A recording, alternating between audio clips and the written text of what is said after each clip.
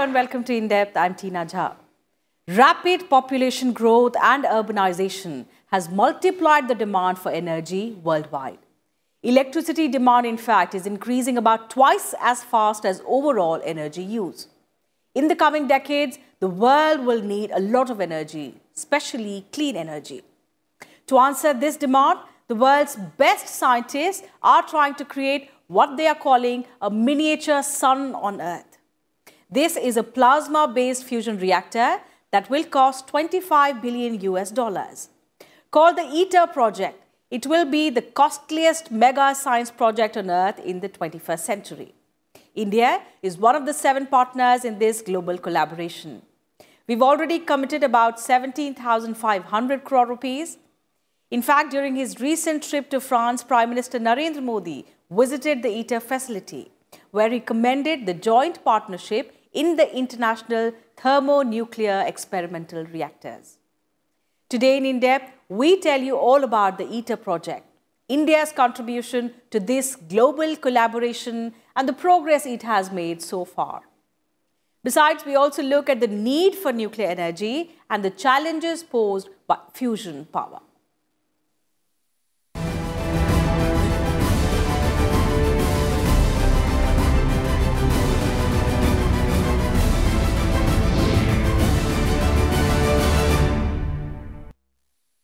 For centuries, people have been trying to harness the energy of the sun. And now, scientists are working on a unique way to generate solar energy without the sun, by building a miniature sun. India is playing a key role in the project that is underway in France by committing over 17,500 crore rupees to the project and also providing the world's largest refrigerator to house the reactor. The best Indian scientific brains are also working on the ambitious Iter project.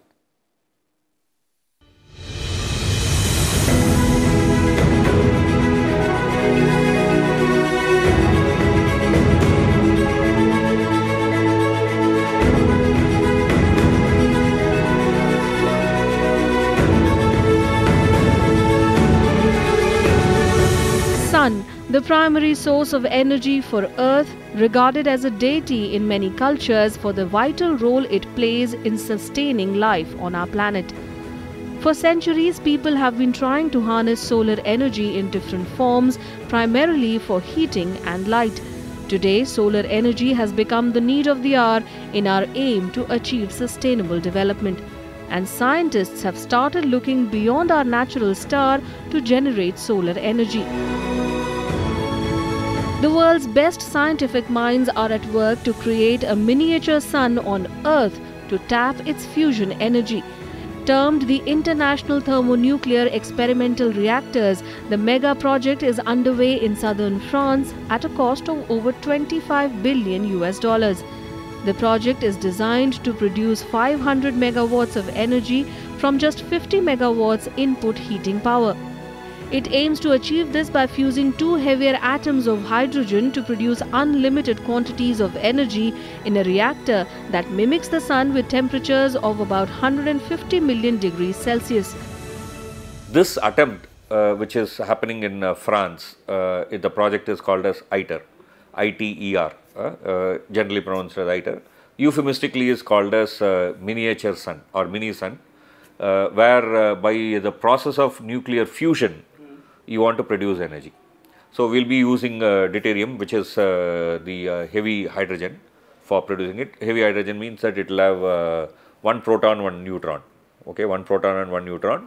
So you take 2 deuterium and then combine together, you will get a helium and energy. That's what is being attempted there. That's what euphemistically people call as mini sun.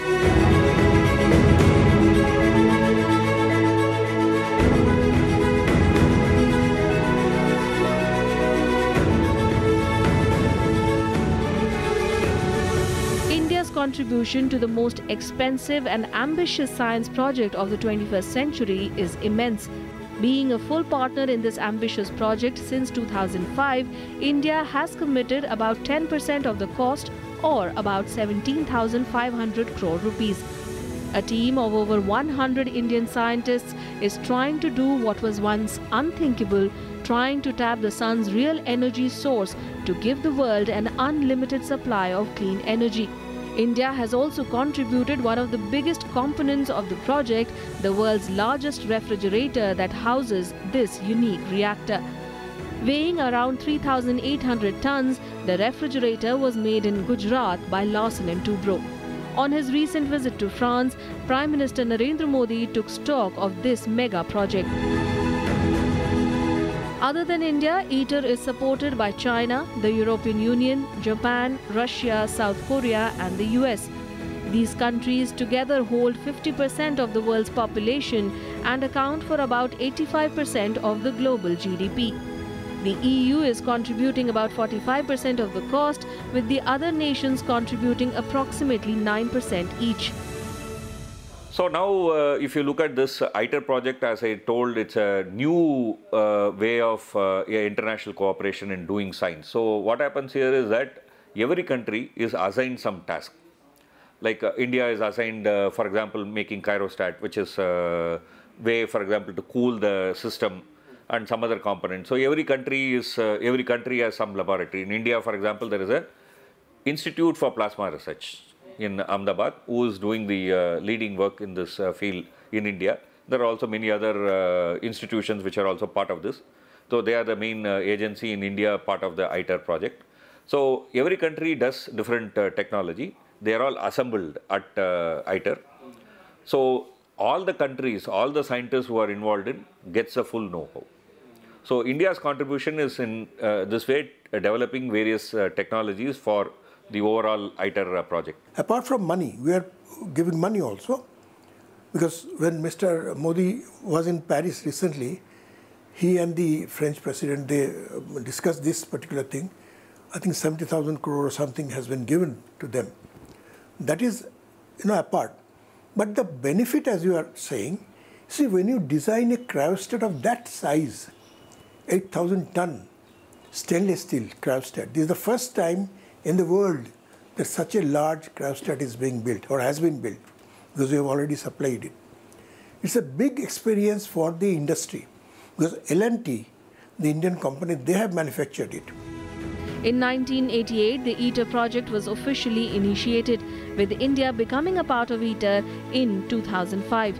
The construction of the Iter Tokamak complex started in 2013. The construction of the facility is expected to be completed in 2025, when commissioning of the reactor can commence.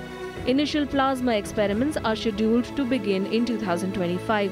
However, bringing the sun to the earth is not without its challenges, especially managing the massive temperature gradient in the reactor.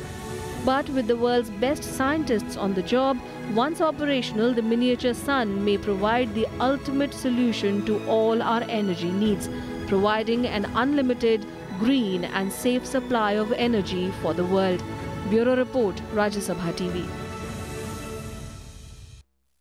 Being termed as the way to new and carbon-free energy, Iter is the most ambitious energy project in the world today. Thousands of engineers and scientists from as many as 35 countries have contributed to its design since its inception back in 1985. 66% of the project is completed so far, with operations expected to start in 2035.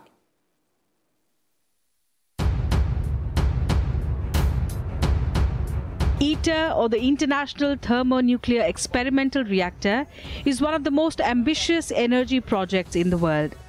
Headquartered in the Cadarache area in the south of France, Iter's purpose is to build the world's greatest tokamak. Let's first understand what a tokamak is. It is a magnetic fusion device designed to harness fusion energy based on the same principle that powers the sun and the stars in our universe. Inside a tokamak, the energy produced through the fusion of atoms is absorbed as heat in the walls of the vessel. Just like a conventional power plant, a fusion power plant will use this heat to produce steam and then electricity by way of turbines and generators. The amount of fusion energy a tokamak is capable of producing is a direct result of the number of fusion reactions taking place in its core. More fusion reactions would mean more production of fusion energy. Iter, ITER, actually means that International Thermonuclear Experimental Reactor. That's the name. So thermonuclear is a technical word, which is actually meaning that nuclear fusion, that where you want to fuse. This experimental station is located in France. It's an international collaboration. So you have European Union, which means that most of the countries in the Europe are part of it. Then you have India, China, Japan, Russia, USA, that is America, and South Korea. These are the international partners. So the international partners build different components and share knowledge. So the idea is that together all these countries will create this new technology, and each of them will be able to in future use this technology for their own use and development. First developed by Soviet researchers in the late 1960s, the tokamak has been adopted around the world as the most promising configuration of a magnetic fusion device. Iter will be the world's largest tokamak, twice the size of the largest machine currently in operation, with 10 times the plasma chamber volume. Iter is designed specifically to produce 500 megawatts of fusion power. It has its sights set on producing 500 megawatt of power while only consuming 50 megawatt of input for about 8 minutes at a time. If this power were converted into electricity, it could power about 150,000 homes using clean energy. To put things into perspective, the world record for fusion power is held by the European tokamak Jet, which produced 16 megawatt fusion energy in 1997. As an experiment, it will allow to test key science and engineering issues in preparation for fusion power plants that will function continuously. It will also help test tritium, a radioactive isotope of hydrogen, which could be a critical component in developing future power plants. One of the primary goals of Iter operation is to demonstrate the control of the plasma and the fusion reactions with negligible consequences to the environment.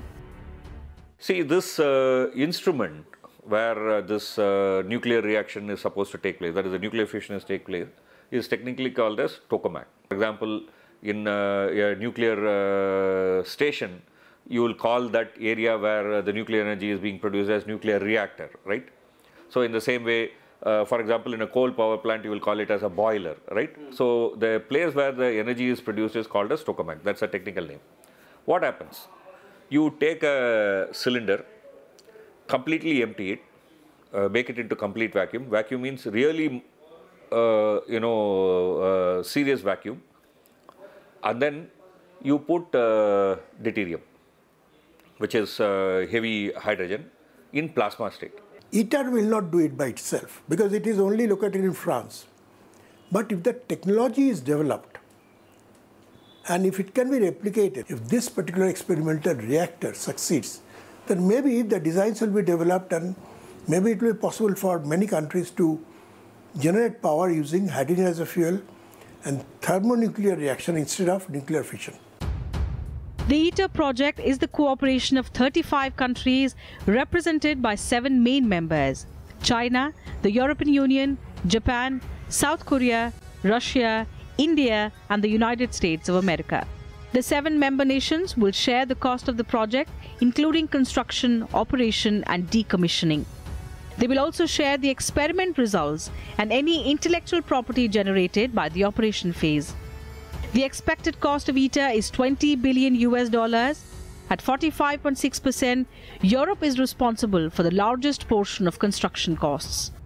The remainder is shared equally by China, India, Japan, Korea, Russia, and the US, which comes out to 9.1% for each country. India's contribution is in the engineering and development of key components, including cryostat, cooling water systems, vessel in-wall shielding blocks, radio frequency heating sources, and diagnostic neutral beam system, among others. Iter's construction and assembly of all units will be completed by 2025, a key milestone toward full fusion power by 2035. Bureau Report, Rajya Sabha TV. One of the key reasons there is life on Earth is because our planet lies within the Sun's habitable zone. This means that it is in the right spot to receive Sun's abundant energy. which includes the light and heat, which is essential for chemical reactions. But how exactly does our sun go about producing this energy? Let's understand in our next report.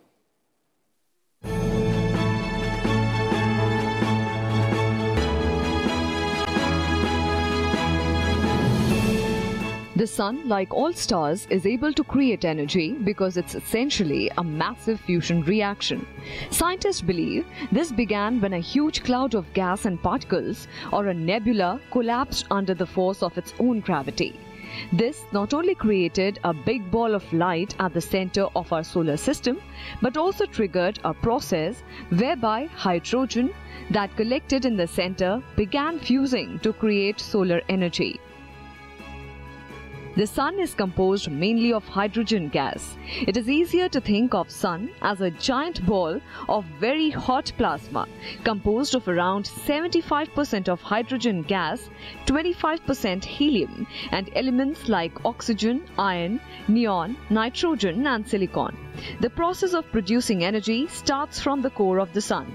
The core is the hottest area. In addition to intense heat, there is a huge amount of pressure at the sun's core. Such is the pressure that an enormous amount of hydrogen atoms fuse together in a process that is known as nuclear fusion. This process converts the hydrogen atoms into helium. 4 hydrogen atoms come together for 1 helium atom. This nuclear fusion releases a massive volume of energy that gets released towards the surface of the sun and beyond. So you make hydrogen into a plasma, heat it up by sending pulses of laser, heat it up. So you heat it up and make 2 hydrogen atoms to combine. Now there is a big challenge. When you create a plasma, how do you contain it? You have to put it in some vessel, right? So you cannot put it in an ordinary vessel, because if you put it in an ordinary vessel, let's say made up of iron or steel or something, this plasma will start interacting with that wall, and then it will no longer be in the plasma state, and because it's very, very hard, the metal will start melting, right? So you need a container. So you actually create a huge magnet. So literally you are suspending this plasma in space. Okay, you are suspending it in space and you are heating it and you are attempting to make a fusion. When they fuse, they produce a lot of energy. The idea is that for doing all this, you will also be expending energy, but the energy that is coming out will be multiple times. The fusion reactor is a device to produce electrical power from the energy released in a nuclear fusion reaction. It is also called a fusion power plant or thermonuclear reactor. Nuclear fusion takes place when multiple atoms combine together to form a more massive atom. This atom is slightly smaller in mass than the sum of the masses of the original atoms. That difference in mass is released in the form of energy based on Einstein's formula, with E denoting energy, M for mass, and C for the speed of light. Iter is trying to replicate this on Earth. In the Sun, massive gravitational forces are creating the conditions for fusion. But on Earth, they are much harder to achieve. Fusion fuel, different isotopes of hydrogen, must be heated to extreme temperatures of the order of 50 million degrees Celsius and must be kept stable under intense pressure to allow nuclei to fuse. The aim of the fusion research program is to achieve ignition. This is achieved when enough fusion takes place for the process to become self-sustaining.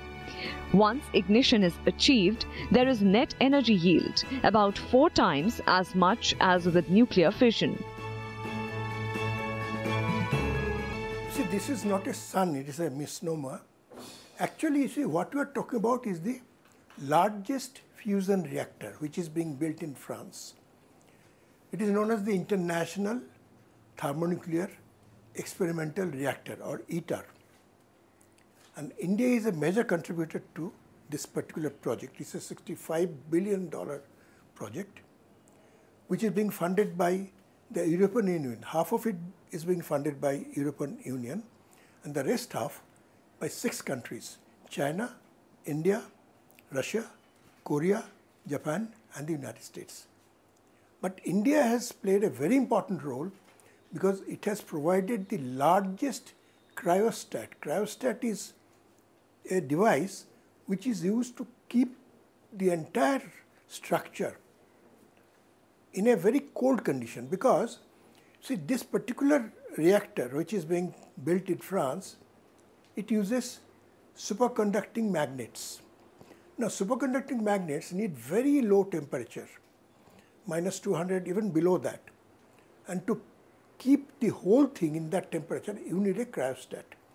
So the cryostat, which weighs more than 8,000 tons, has been built in India and has already been supplied to Iter for installation. While fusion power offers the prospect of a clean source of energy, it also presents many scientific and engineering challenges. Fusion's success as an energy provider will depend on whether the plants can be built and operated safely enough to make the cost of fusion electricity economically competitive. Safety issues include the likely meltdown of nuclear reactor, harmful effects on human health, and effective disposal of radioactive waste. Bureau Report, Rajya Sabha TV. Studies show that nuclear energy is a clean source of electricity production. It emits very little carbon and carbon dioxide, which makes it the best possible solution in providing for a sustainable and pollution-free energy to the world in the coming years. The world's population is expected to grow to about 9 billion by 2040, driving global demand for electricity up by almost 45%. Fossil fuels are a fundamentally limited resource and will not be enough to satisfy the growing demand. The world therefore needs clean sources of energy that are emission-free, safe, globally available and economically viable. Renewable sources like wind, solar and hydroelectric power have limitations, which is why nuclear fusion is seen as a sustainable long-term solution. Recent advances have ignited hopes that fusion power can be made feasible. Scientists in China built a fusion reactor that became the first in the world to reach 100 million degrees Celsius. That's nearly 7 times hotter than the sun's core, where hydrogen atoms begin to fuse into helium.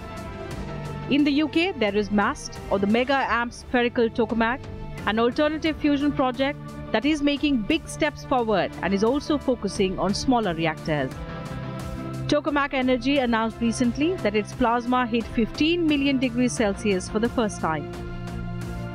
In the United States, the Massachusetts Institute of Technology is working with the newly formed Commonwealth Fusion Systems to develop Spark, a donut-shaped tokamak with magnetic fields holding the hot plasma in place. Funded in part by Breakthrough Energy Ventures, a fund led by Bill Gates, Jeff Bezos, Michael Bloomberg and other billionaires, the team hopes to develop fusion reactors small enough to be built in factories and shipped for assembly on site. Spark is expected to start producing energy from nuclear fusion by 2025. The Canadian government also announced in 2018 that it is investing $37.5 million in General Fusion, a company founded in 2002 that focuses on an approach known as magnetized target fusion. The company aims to demonstrate fusion on a commercial scale in the next 5 years. No, project, as I told you, this is to develop a sustainable system for producing energy through thermonuclear reaction, that is thermonuclear fusion. Because if that succeeds, then it may open up the door to generate energy by using hydrogen as a fuel and thermonuclear process for generating the energy. So it is only an experimental reactor, as I told you, and we still don't know how far it will succeed, and after it is commissioned, it is tentatively 2035. Whether they will really get something out of it, or maybe they have to do something more, try out something else, that we don't know at this point of time. Fusion power offers the prospect of a clean source of energy, but the major challenge is to build a structure strong enough to contain the plasma, the very high temperature nuclear soup in which the fusion reactions take place under huge pressure. According to energy experts, exhaust systems will have to withstand levels of heat and power. Fusion fuel, different isotopes of hydrogen, must be heated to extreme temperatures and must be kept stable under intense pressure and dense enough for long enough to allow the nuclei to fuse. Robotic maintenance systems will also be needed, as well as systems for breathing, recovering and storing the fuel. Although technological breakthroughs are making huge strides, the challenge of perfecting features like the magnetic field indicate there is a lot of work to be done before it is safe for commercial use. Besides, nuclear fusion technology needs to be also economical. But the fusion we may reach in the next few years will possibly include huge capital costs. Bureau Report, Rajya Sabha TV.